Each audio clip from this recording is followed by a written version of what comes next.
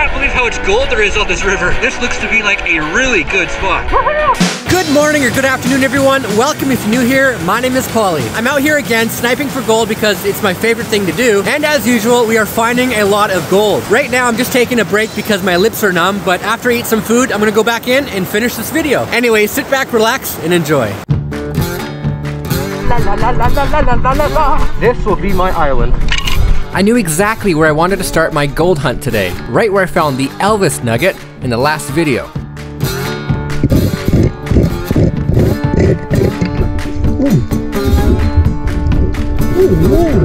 And right away, a nice piece of gold and a bunch of lead, which is typically a sign that there's gold around. The very first scratch of the day, I found a nice piece of gold, a whole bunch of little gold, and a bunch of lead. Very good sign.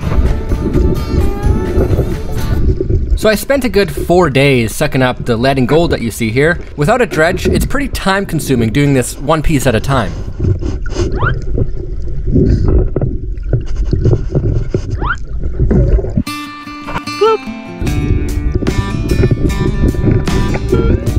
I feel like I waste the most amount of time chasing tiny pieces of gold. All pieces do add up quick, but we all want that nugget. I'm making my way to the bottom, and I just found our first nugget of the day. I can't believe how much gold there is on this river.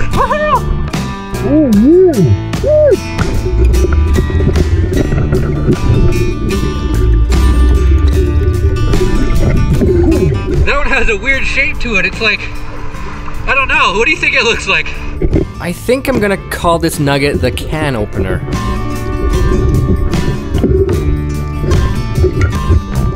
I also waste a lot of time trying to pick up pieces of gold. Oh, not bad. Has a cool shape to it. That's probably about a gram. Sweet. Whoop. So I noticed over 70% of you aren't subscribed to Pioneer Paulie. If you want to see more of these videos, please hit subscribe and that bell notification so you don't miss a future upload. Just spotted a few more specks. The amount of gold in this river is insane, especially when you find it.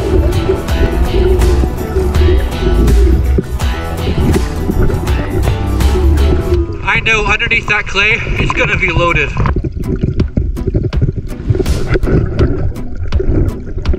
I keep having to get out to get my snuffer bottle. That's a good problem to have. This is a big reason why I think we would benefit using a dredge. Instead of sucking up one piece at a time, you can suck up everything in a very short amount of time so you don't miss anything and have a way bigger clean out. Keep forgetting my wrist has a sprain.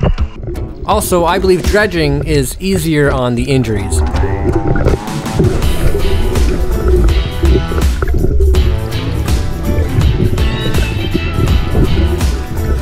I'm gonna spend some time moving this extra rock out of the way to really get to the bottom of this. But so far, this looks to be like a really good spot.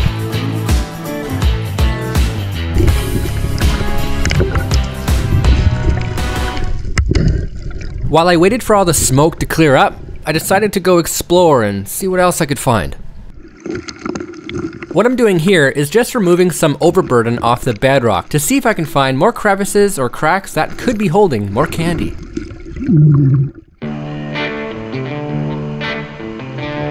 La la la la la. Interesting fact, all these rocks are special, especially this one. I rediscovered a crack that I couldn't work last time I was here because it got too murky. Previously. That looks like a nice little crevice, but it's really shallow. I'm gonna see if I can work it out anyway. All right, so I just laid here, and this is my visibility. I give up. But now, since there's so much more water, I'm gonna work it and see what we find.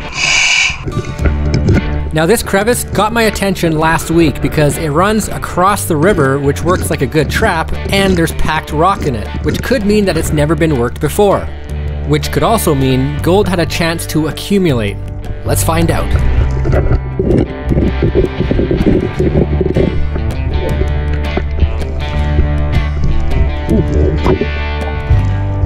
Two pieces of gold.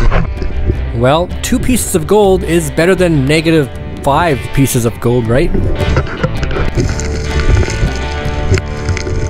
Moving on, I saw this bedrock that looked pretty good, so I decided to clear everything out of the way to see what lied below. Sometimes you can get really lucky finding good crevices under shallow gravel.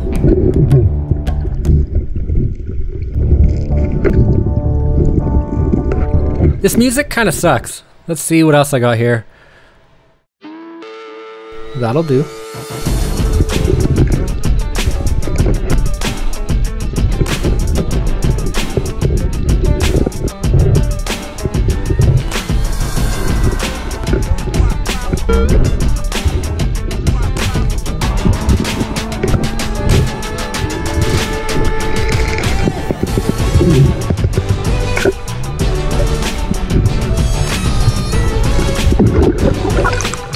Ta-da! Cool, little picker.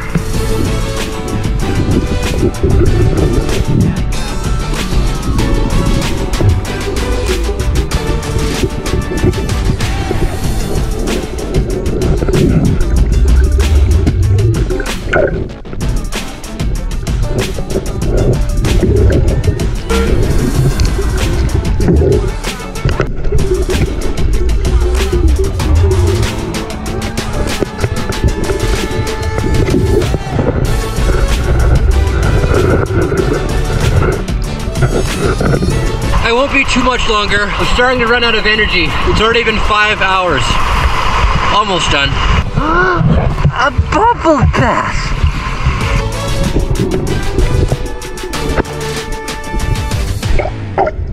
So because we're losing some daylight, I decided to go back to our first spot to see if I can pull a little bit more gold before calling it a day.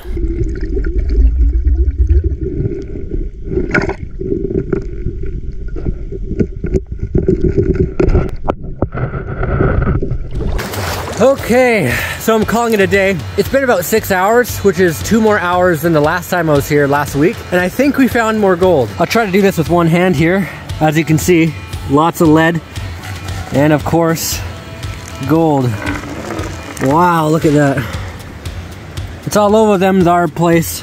That looks really good. And just like the last 6 times I've been here, we're doing another gold split because I'm on my friend's claim again. I'll go back to my own claim eventually, but not yet. So my buddy just put his gold in here, and it's somewhere down there. He didn't find too much, but there's our pile of snipers. I like to feel it. Make a little pile. I'm just gonna split the gold, and then I'll just go to the house and show you what I have. So here's our shiny little pieces of candy. Now before I weigh it all, I just wanna weigh these monster nuggets here. That's 4 grams for sure. See? Half a gram, not bad. Now let me know in the comments and by paper mail what you think this looks like. Almost looks like a crocodile or something. What's your guess? 7 pounds. 0.79 pounds. Cool. Alrighty, here we go. 11 grams. 4.04 grams, so a little more than last time. Cool. And now for our crystal. 1.77.